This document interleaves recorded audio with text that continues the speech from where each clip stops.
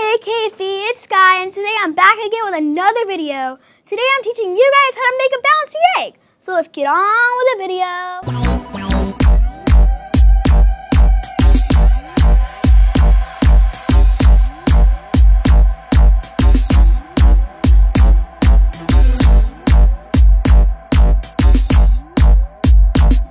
So the first thing we need to make a bouncy egg is vinegar.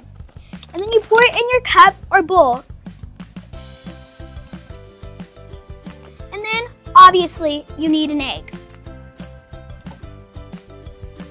And then, sadly, you have to wait 48 hours. So, see you guys in 48 hours. Bye. Okay, guys, I'm back. So I'm gonna be seeing how it looks after 48 hours. That stinks. Wait, what happened to the shell? So let's dry it off so it doesn't get all over the place.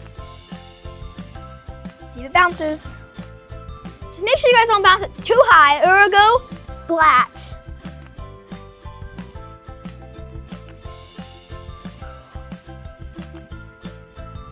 Okay guys, so now okay guys, so that's the lesson. Do not bounce it too high or it'll go splat. Okay guys, that's all for the video. Bye!